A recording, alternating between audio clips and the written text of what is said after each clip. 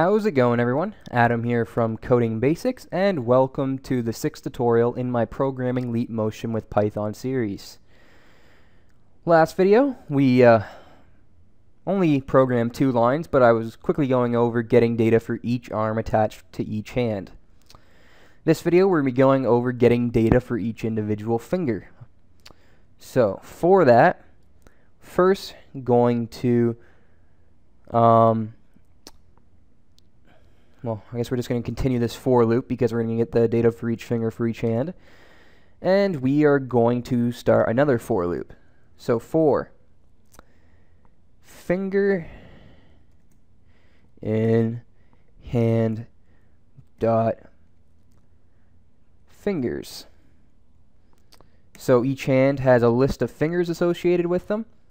And this is the data we're going to get for each one of those fingers inside this for loop. So first, we're going to focus on the data each finger brings, and then we're going to sort of focus on the bones of each finger. Now, just to avoid multiple lines being printed out in PowerShell, I'm going to triple quote to comment out all the lines above our for loop here, just so PowerShell doesn't get overwhelmed with a bunch of text.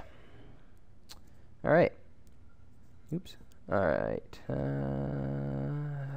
Okay. So now we're ready to get started.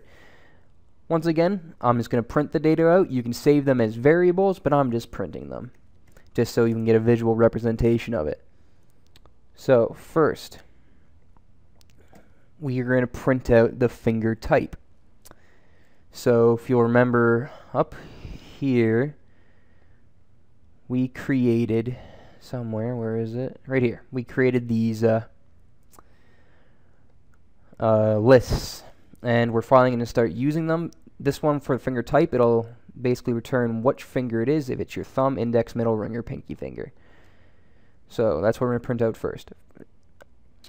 So first we're going to print out type,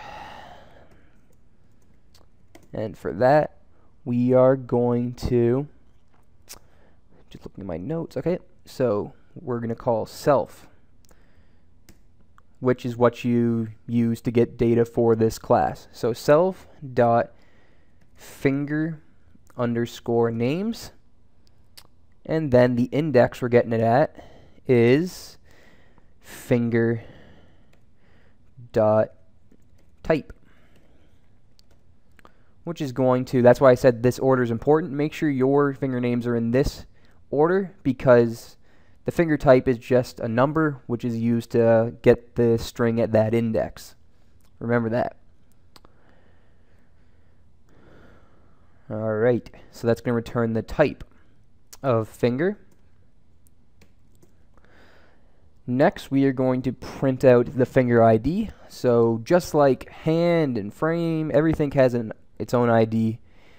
Same for fingers. Every time you put a finger over the motion sensor, as long as it's over, it'll have the same ID. Well, it should anyway.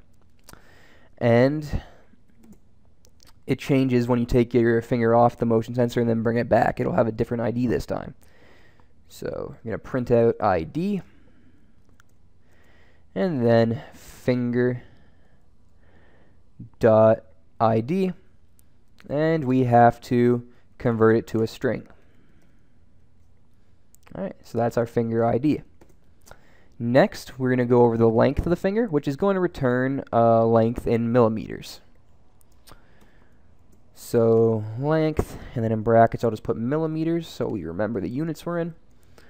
And for that, we're going to reference finger.length, and once again we have to convert this to a string. Alright. And we're on to the final piece of data, which is the width, also in millimeters. So width, and that's in millimeters. And we're going to print that out, the string representation of finger dot width. So video's not done. We're going to test what we have so far, and then we'll get into bones. But just to see what we have for each finger, make sure you're in the folder where you have it saved. I already am, and let's run it. So my hand was kind of over when I was reaching over for my keyboard. I'm going to put my hand over now. Okay. So just to show you what we're working with here, my other hand kind of crossed over when I hit the enter key to exit out. So let's go up a bit. But so pinky here. Pinky had an ID of 804. The last time the pinky was detected was also 804. So I didn't move it. Same thing.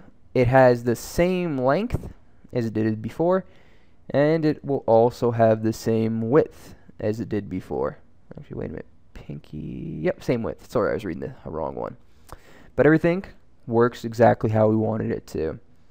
And you'll see it recognized them in the proper order. So you wanted your index first, middle, ring, then pinky.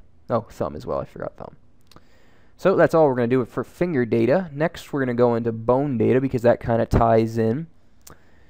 So inside this for loop, we're going to create another for loop. So for b, we'll just create a random variable b in range 0, 4. So what this is going to return, first time b is going to be 0, second time it's going to be 1, third time it's going to be 2, final time it will be 3.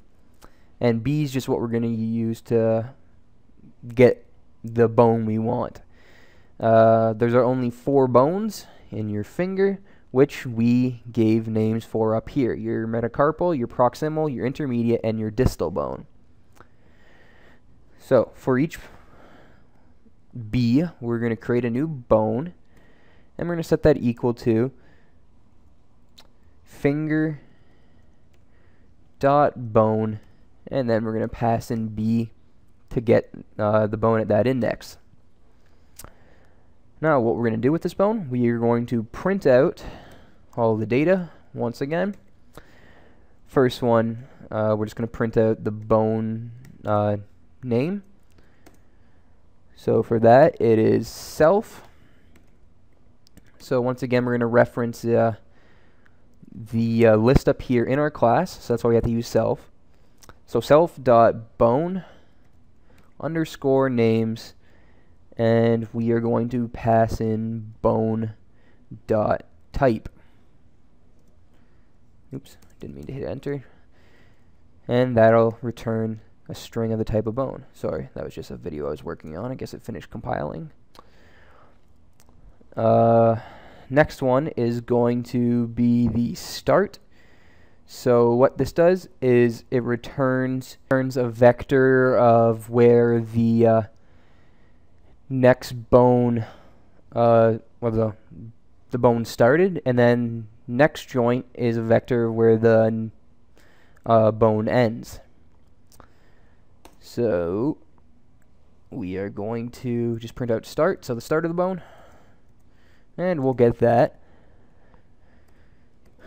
from the bone dot prev underscore joint vector, and then same thing just for the end of the joint,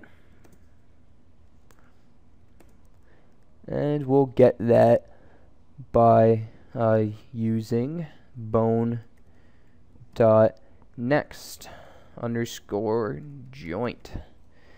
Final piece of data we're going to go over in this video is the direction vector. So what direction the bone is pointing in.